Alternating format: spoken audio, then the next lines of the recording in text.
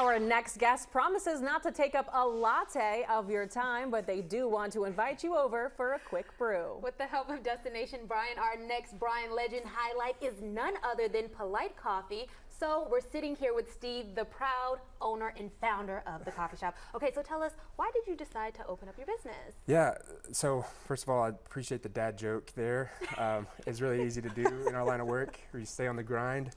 I like that. Yeah, so I was in Afghanistan in 2014, just drinking really bad coffee in a tent and missing home. And I decided, well, you know what, I'm going to start a coffee business, and I'm going to do it in homage of Texans who I miss. And so that idea kind of spiraled into Polite Coffee, and got home, went to Texas A&M, got a degree in finance, and started working toward that vision ever since. And 4 years ago, almost the day, I was able to start Polite Coffee in my barn just outside of town. And then during the pandemic, I partnered with my current business partner, and that's what got us into the Cal House. That is cool amazing. Story, yeah. And you know, Polite Coffee is so awesome. You'll have all kinds of stuff, whether it's just the beans itself, the drinks that you're ordering, or new technology that you guys are using. Yeah, I appreciate you mentioning that. I always forget to bring that up, but that is, so we've got this cool historical house, namesake of Kyle Fields, lived there. But beyond that, we've invested a lot in the technology.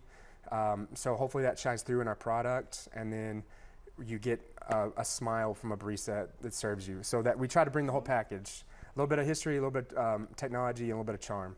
Nice. And so you guys just celebrated a birthday. Yes, ma'am. Happy birthday. Well, thank you. And so with that, what has been your favorite part of like opening up the shop? Well, really when that March 2nd, I got calls, texts, emails.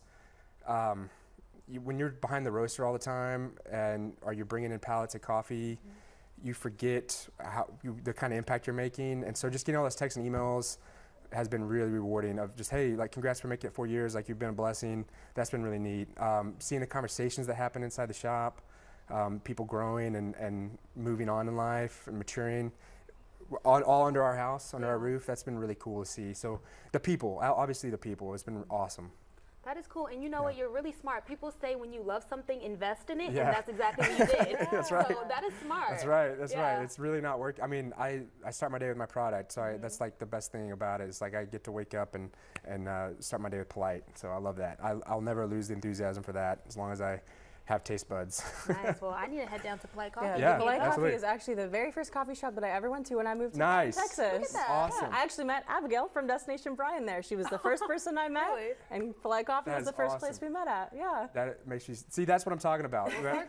Yeah, like being in a coffee shop in San Antonio and seeing a sticker on somebody's Nalgene of Polite Coffee, like wow, we're actually making, somebody knows about us, what we're doing here. So I appreciate that. That's awesome. Wonderful. Nice. Steve, thank you so much for joining us. Appreciate you.